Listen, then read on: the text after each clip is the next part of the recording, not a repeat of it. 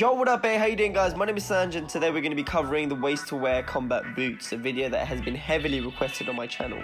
The concept is quite simple. I take one garment and show you guys how it can be worn in multiple ways, often breaking the boundaries between streetwear, high-end or vintage. In this instance, I've got two pairs of boots that I'm going to be styling, one of them being my Andaminamista combat boots with the red laces, unified sole with the ragged edges, and the second pair is my beloved Salon Paris Rangers dual zip boots. Now, as far as I'm aware, neither of these are currently available in store due to them being from previous seasons. However, you can replicate these looks with other combat boots, which I'll be sure to link down below.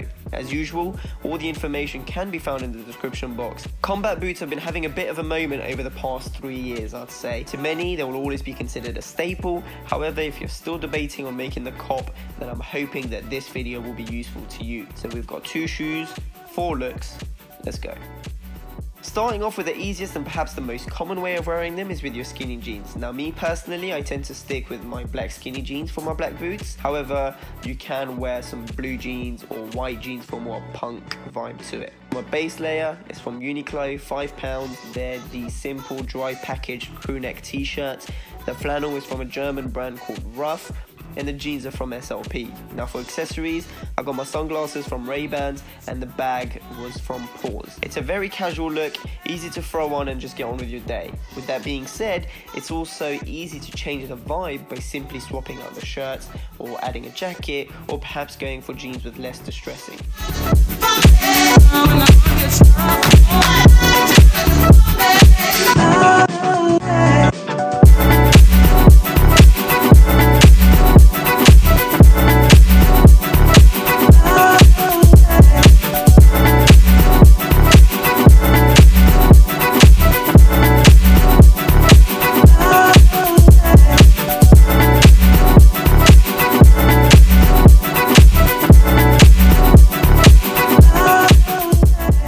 Number 2, we have one of my favourite wears of combat boots, and that is with trousers. The most obvious way would be to chuck on some cargo trousers or anything that gives off military vibes, and you'd be right, it's a dope way of wearing it. However, I like to go for something like this because it's a bit more refined than some cargos, while still giving an army-esque element to it. Maybe that's just me. Again, we're sticking with black. We've got these amazing LAKIM overlap trousers, which tapers down to an almost slim, skinny fit. They're cropped in the body, which allows for the trousers to sit perfectly above the boots. On top, we have my sweatshirt from Undercover for Winter 17, and I have yet to find out what the bottom print signifies, so if anybody knows, please let me know. The beanie is from Noah, and the sunglasses are once again from Ray-Bans. Now, I know that some may dislike the next bit because it will remind them of a skirt or something along those lines, but you can always wear a t-shirt underneath to add some colour or some more depth to the look.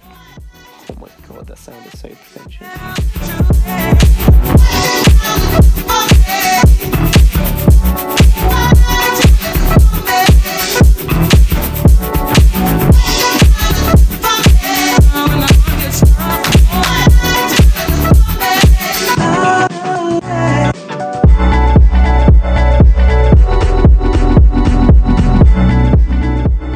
Third look is a colourful one. Ever since I got these Andy boots, I've been finding cool ways to incorporate the red laces with the outfit as opposed to make it pop. Yellow and red works beautifully together and will give you a strong Ronald McDonald vibe, which is high-key the goal with this look. The t-shirt is from No Vacancy Inn, the hoodie is from LAKIM, and the leather jacket is from a vintage store in Brighton. The trousers are from Rick Owens, straight cut, which also features a drop crotch, and again, they fit cropped, which allows the boots to shine and have their moment. I threw on a red beanie to balance out all the colours, and as mentioned at first, it is a very colourful look, but I think they all merge together quite nicely, and it isn't all over the place.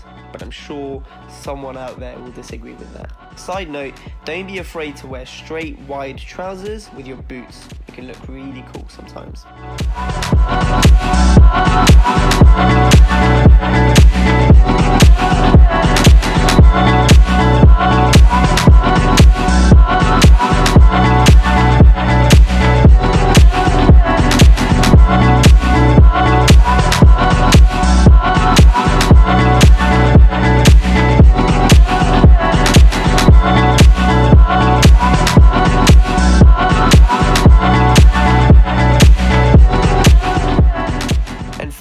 have the vintage outfit. Unfortunately for you, it does mean that all these pieces were acquired in a vintage store, therefore you wouldn't be able to find the exact items, unless you get super lucky. But you can easily recreate the look. We've got this overshirt flannel thing from Blitz London. It's super thick and warm, which means that in light cold weathers, like the ones you get currently, early November, October vibes, you'll be able to get away with just that coat and a t-shirt. At the bottom, we have my vintage grey pleated trousers that I've cropped in the body and I've tapered them ever so slightly. Blue and grey is one of my favorite color combination because it looks incredible. And like the other looks, you can swap out the coat for anything you wish, whether that might be an overcoat, whether that might be a bomber jacket, a leather jacket, anything goes. With a black t-shirt and grey trousers, you're pretty much covered on all bases.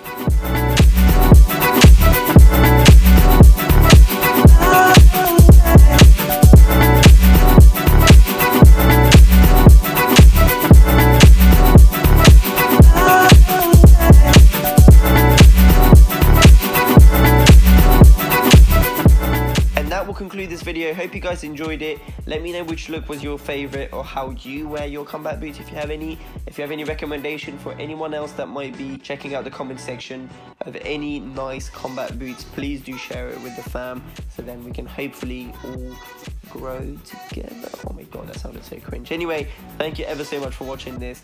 If you enjoyed the video, don't forget to leave a thumbs up, share it if you wish, subscribe if you haven't. Have a beautiful day. Take care. Peace. Yeah, you weren't shot.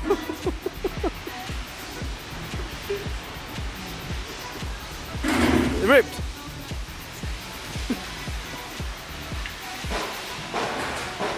Some of the shit you do for fashion, mate. Entertainment.